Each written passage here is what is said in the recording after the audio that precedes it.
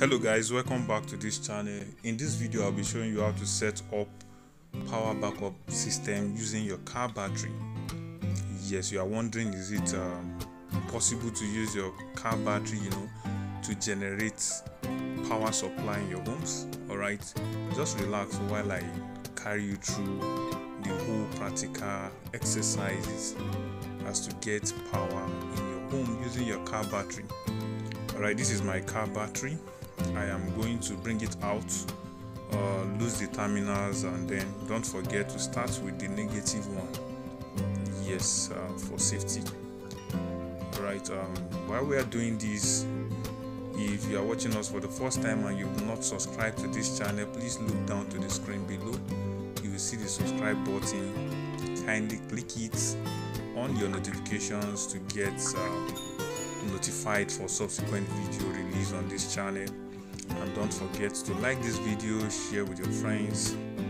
Alright, just before I continue, you can actually connect your inverter to the battery while it is in your car if you need it externally, but in my own case I just want to take it inside where I can demonstrate that your car battery will work, connecting it with your inverter to get power generated.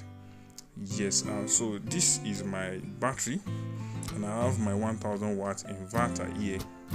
So I will connect the two terminals and then I can switch on the inverter straight up. Switching on the inverter, you will see that the indicator has come on. So you can go ahead and plug your device. For this experiment I'll be using a blender first to check. So you can see the blender is working. Oh, I should have put something inside to even blend self. Imagine, but no problem. I believe you can hear the sound that it's working actually. So that is how to connect your battery to generate power quickly at home, especially if you want to do some kind of especially if you want to do something very urgent and you need power, honestly. Also, I'll be using my laptop to demonstrate that it's working as well.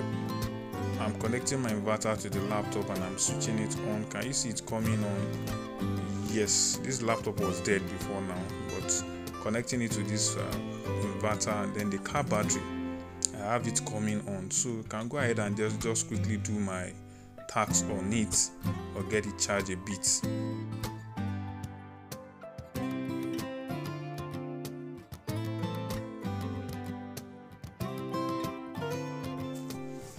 Actually, a car battery can work with your inverter at home, but the only disadvantage is this: unlike the deep circle battery, the car battery is a shallow circle battery in the sense that it only has a starting current, and then it cannot be used over and over and be recharged the way you do with your deep circle battery. It won't last.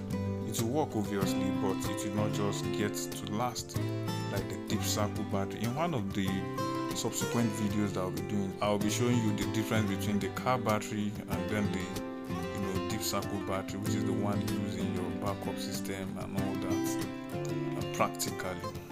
Alright guys, I hope you enjoyed this video, and don't forget to share, and see you in our next video. Bye for now.